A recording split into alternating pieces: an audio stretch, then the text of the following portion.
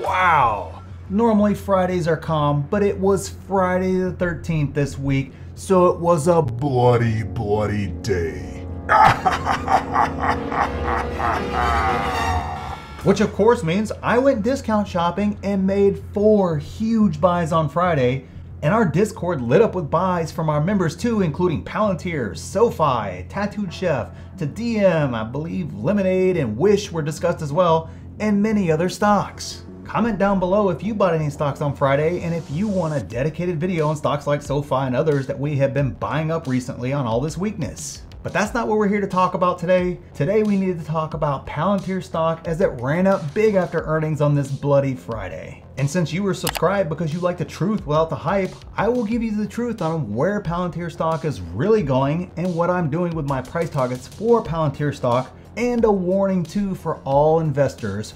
Just right after you gently tap that like button, that's all that I ask for to help kind of caress the algorithm a little bit. And was that weird? I kind of felt like that was weird. I don't know. Moving on. So there are a ton of videos out there covering the ins and outs of the earnings call, so I won't regurgitate all of that here for you, but let me just say this. It was a great earnings call and proved everything we have been discussing about this stock for almost 8 months now. But what really blew me away was the guidance moving forward. And can you guys hear the rain? I mean, this rain is ridiculous right now, but I gotta get this video filmed. That guidance is something tangible I can attach a value to and not just a future project that we hope brings in revenue. So that guidance is what has me the most excited. I mean, I'm kind of close to saying they're actually ahead of schedule on becoming that sneaky 3x beast that we have been discussing. So you better buy in now before it's too late and it's marching to $40, $50 and more, right? I don't think so. I mean, it may run up more, but it will come back to a more reasonable valuation.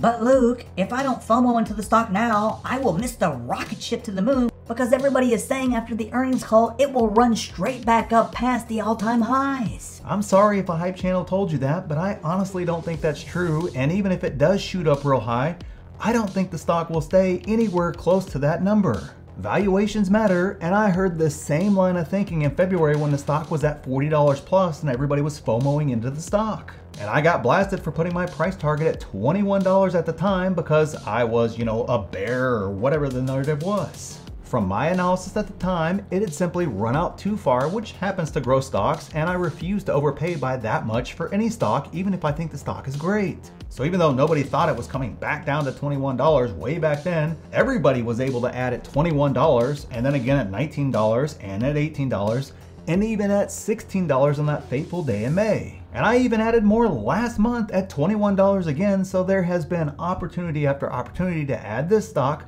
and there will be opportunities in the future as well for those that do their analysis and put in the work on evaluation for the stock. And yes, I did buy at all those levels, and all my buys are documented and pushed out in real time to the Market Insiders private group, which also has my price targets for all the stocks that I own or the stocks that I want to own, and 3 courses and a ton more we will discuss at the end, or you can check out my website in the pinned comment for all the details. And you get to see this handsome guy in something other than this sweater. That's a promise I can make you for the private group. So if it's not going to be $40 or $50 or more, then where is the stock going? Well, I personally think it will continue to run for the next quarter and will finally hit resistance at around $30 mark or so, but will eventually settle down below that mark. But remember, this is still a growth stock, so it's not going to be a smooth line all the way up there. It will have periods where it looks like it's going to the moon if it breaks the $30 mark, and other periods where it'll look like it is crashing back down to under $20.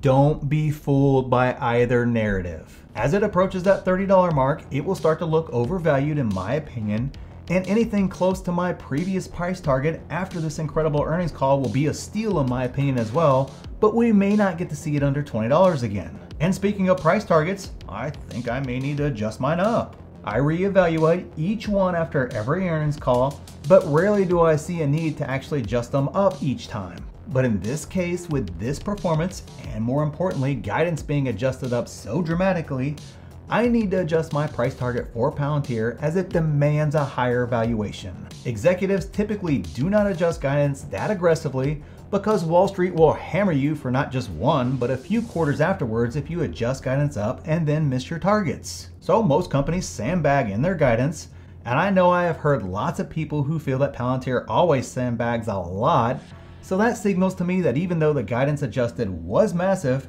it may be even bigger than what they're signaling. So I will be adjusting my price target up accordingly after looking at all the numbers, doing the analysis, and putting in the work. I do not just look at a chart and choose a random number that looks about right. That's not how you avoid buying at twice the price you should, like what happened to a lot of people in February. Do the work on the stock, fit it in with your plan for your portfolio, and you will get a fair price for you. But there is one thing I should warn you about that could derail all this, and that would be the Fed indicating they will raise rates earlier than expected.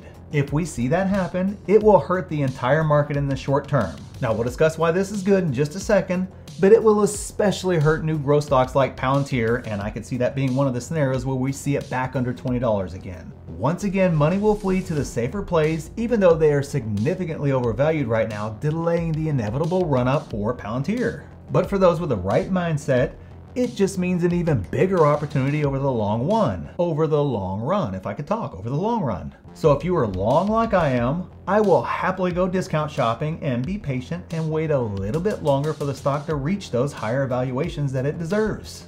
Remember, this would be a short-term issue, not a long-term problem, and has nothing really to do with Palantir as a business. And Wall Street thinks short-term, not long-term, and is going to act accordingly. So the good news is, if you are long Palantir, short-term sell-offs from Wall Street provide incredible discount shopping opportunities for those of us with discipline and a defined plan. And if you don't have a defined plan for all your stocks, or you don't know how to create a plan or really even value a stock, we can help you with all your planning and everything else, as there is a course in the Market Insiders private group dedicated to that, along with creating an infinite money loop and other courses available as well, along with live weekly Q&As where you can ask me absolutely anything, a super great Discord group full of awesome people, tons of exclusive videos, downloads, and more, all for the price of a meal for two at McDonald's. Consider it a cheap date that went really well. So check that out. It's the first link in the description in the pinned comment. So thanks for watching, and we'll see you in the next one.